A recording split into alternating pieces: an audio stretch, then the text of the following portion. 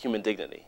And with the bullying, I think it's a precursor to the future, what could go on with with violence, not just electronically and digitally, but physical violence of bullying in school, and further extensions of maybe down the line murder or something like that. And that's something that I'd like to prevent with that compass, if we can. I mean, that's already happened so far.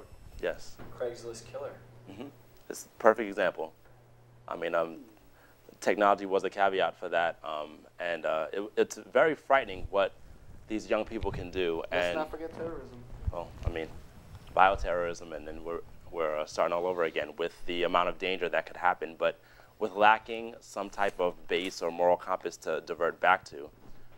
As Ms. Montessori said, it starts at home, and it should branch out from that, but it's lacking in our society today. And we're not going to get rid of the technology. It's here to stay. You know, I try to use it for positive, you know, things to spread the word. You know, I have a Facebook page. I do a lot of videos of the lectures that I give. I have many followers on Twitter, and I'm hoping that people who read those things, you know, can educate them to be more compassionate and loving towards others in the world. Where does happiness fit in terms of your vision for humanity? Because all of the compassion is to lead to happiness. Right. Well, you would want everyone to be happy. You want everyone to feel happy for themselves. But, you know, Buddhism also believes that there is going to be suffering. Someone is going to always be suffering, but you want it to be minimal. You want people to not everyone to be suffering. So, you know, happiness is, you know, people feeling compassion for one another and living in a society where they're not fearful of their daughter, you know, on the internet, on Facebook, and the cyberbullying that could happen, or that their daughter's on YouTube being beaten because the video made it there. You want the happy, you know, I think I lost my train of thought there. Minimize the suffering as much as you can. You're not going to get rid of it, but you want to focus on compassion, and that leads to the happiness. Happiness is losing yourself in the good of the group, and knowing that you did your absolute best to better yourself and better the people around you. You know, I hear what the Dalai Lama is saying, and I think back to what my dad told me, that love is the greatest word in the human language, and that's what we need to spread with technology. Is the idea that, well, I can see it where people are getting lost and think they're their own just individuals, and they're not necessarily a part of something greater when they do use technology. But I think we can use technology in a sense where we're creating, you know, a community and building, you know, a team aspect, that we're all in this together, rather than to use it negatively like we've talked about before. But what is happiness? I mean, I don't want to put. Peace of mind. Is it a peace of mind? Being financially stable. Ms. Asimov, what is what's Knowledge knowledge? and learning. Knowledge and learning. Mm-hmm. And my favorite memories are of me reading. And there's no way we can understand everything that's in our universe. But to just not try, you know, to know what little we can know about it, that Sounds very individualistic. how's that? In the sense that, I mean, you seem to be, I mean, your greatest memory was what you read and the knowledge that you gained. I think that... Isn't anybody's greatest memory about themselves? No, I think my greatest memory is... Flying off the handle. my greatest memory isn't the success I had. It's not the 10 national championships, the 88 games in a row. I mean, I can spout off, you know, every sort of statistic. As you are. I'm using that as a point, okay? I could spout all that off if I wanted to, but my greatest success is that, you know, I created individuals that could function in society. I created men who, you know, who understand the greater picture and not just what they did. Coach Wooden, I apologize I didn't mention earlier. I was a university professor at Boston University for 10 years. And I was writing all the while doing that. And people lined up for my class. Why? Not because I was doing anything different. I was mostly teaching exactly how I learned, but because I knew the content so well and I had such a passion for it. And that transferred to it. So with all the books that you've written, have you taught something to someone? I was What's 10 your years lasting impression? as a professor. I have many people tell me how much I influenced them to write books and how I encourage them to go into science fiction, and how the science that, I will go back and rewrite. More productive members of society. According to them, absolutely. How so? Right, Elron. What? How so, if what you're saying is the only amount of knowledge that you've gained is your greatest accomplishment? I think this is important because I would also question the Dalai Lama as to what he would feel is the most important part of his life, what knowledge.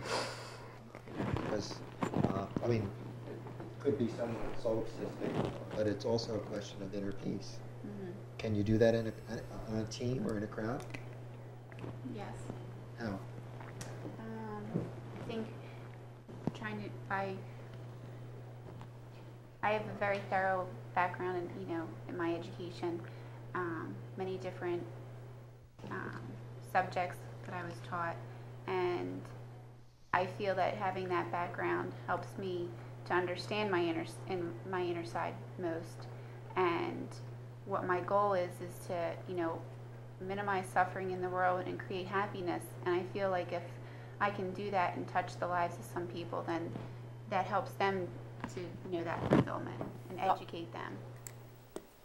Dolly, I agree with you wholeheartedly, because I've been working for years, ever since I was in my 4th year at Hogwarts, for creatures, not even human beings, but creatures who were treated like slaves in our castle, and they were subjugated to all kinds of inhumane efforts. And I tried to make sure that they were free, and that prompted me to work with the ministry to try to work with other people who were subjugated to horrible injustices. That I really feel that you have to work and you have to make sure that you're serving other people.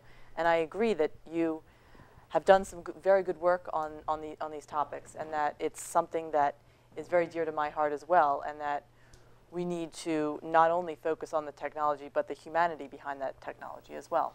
Educate also about empathy, being empathetic towards others, and I think that goes a long way as well.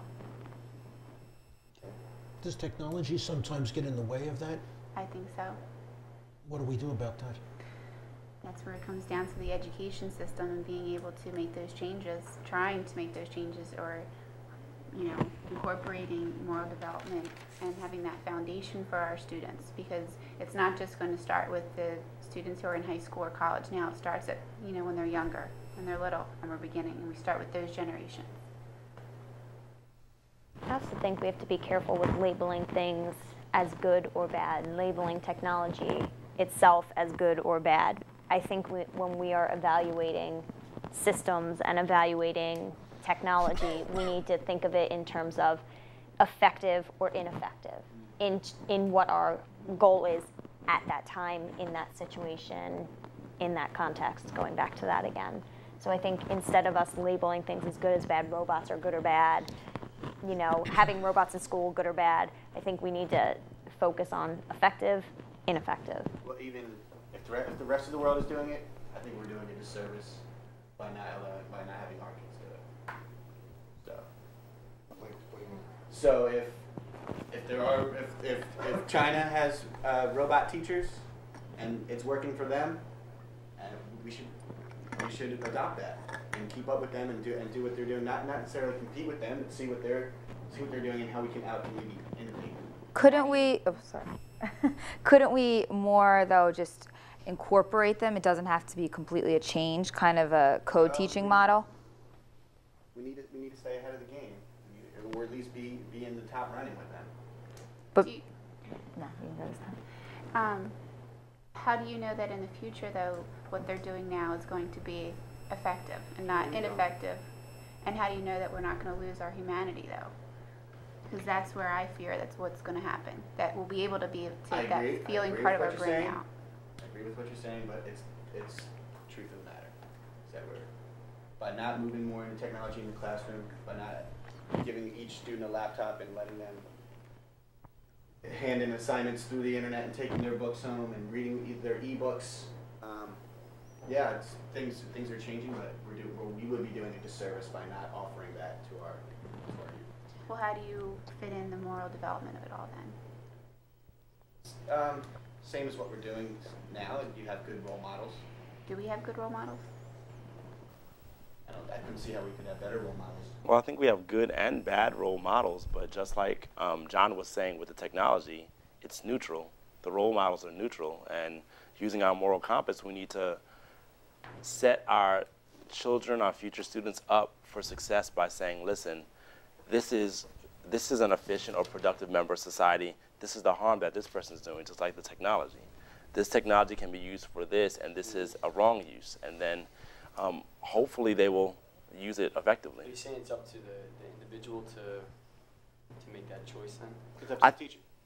Well, I mean, I think it's the individual ultimately. I mean, because everyone who's in a class, every student that's in the class, the teacher can't control their fate and their destiny. So, I mean, hopefully they have an accurate moral compass with the forethought of human dignity to, in the future, to conduct themselves accordingly and not be that person murdering or Craigslisting, etc., or letting the robots take over. No offense, Asimo. And I was just going to say, I definitely think that technology can be used to create a dystopia. I mean, I've written countless short stories about where, there's a teacher that's a robot, and the students aren't learning, and they, discover a book in the attic, and they're shocked to see that this is how people used to learn. It's a strange concept for them to believe that education was once done by teachers. So I've written plenty of stories where it is not a good outcome using technology, but not because they were using technology, but because they weren't making their own choices about what they were learning. Because self-education, I believe, is what's important. I agree. But you do have to have good moral compasses in teachers, and that's why I actually think that teachers and professors should be valued higher than valued at the same level as such as doctors, because as long as we don't respect their contribution to the society, that it's really doing our society a disservice. Although I did have very good and very bad professors during my tenure at Hogwarts, I definitely feel the value of a good professor outweighs any price that you could put on that education. I believe in my schools that the teacher in the room is more of a facilitator. They're not a babysitter, they're not a punisher, but their job is more to help the student grow, to provide a safe environment, and then foster relationships. Kind of teach at that young age, talking about morals and values, kind of teaching other children how to interact with one another.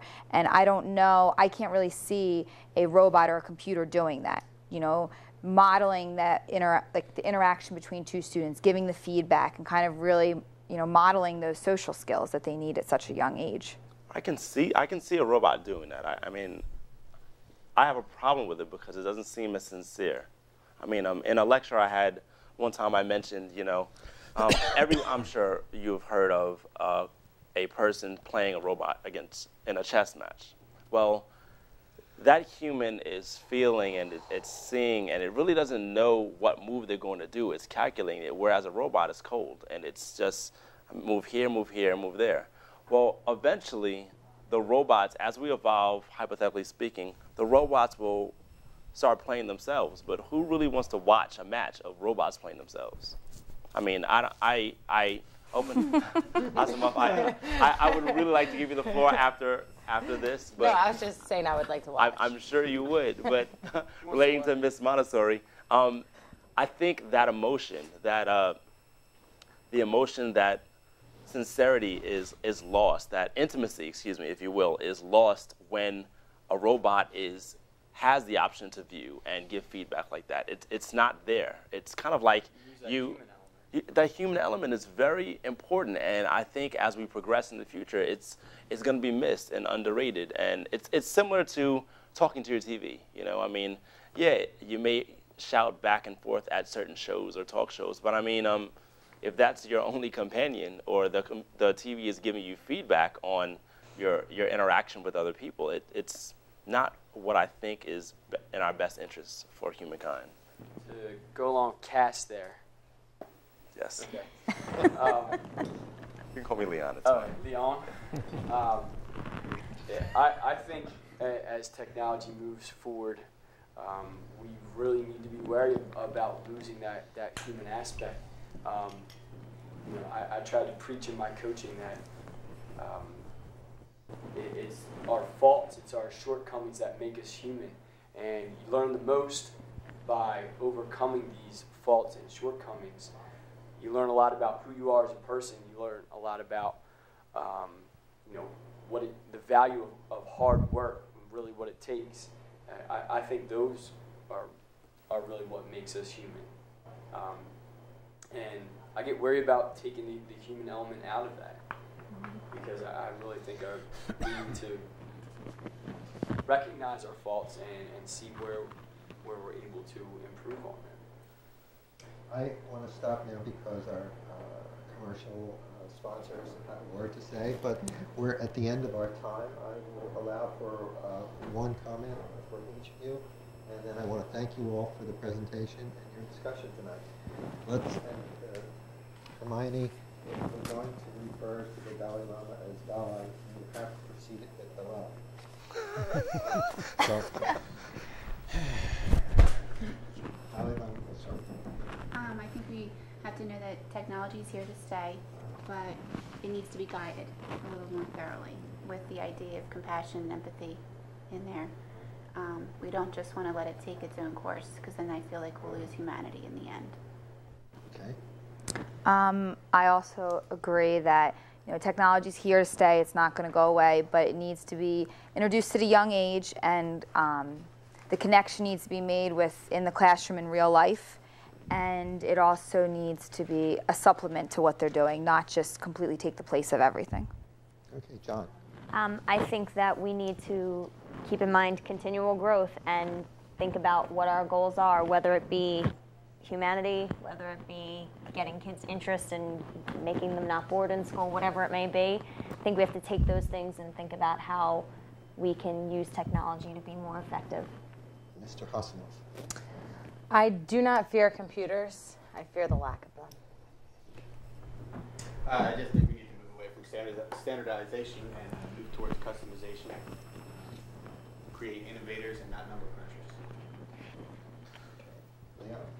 Humans first. No matter what technology evolves, what robots we see, no matter what happens, humans first, going into the future, and it's imperative that we have a moral compass.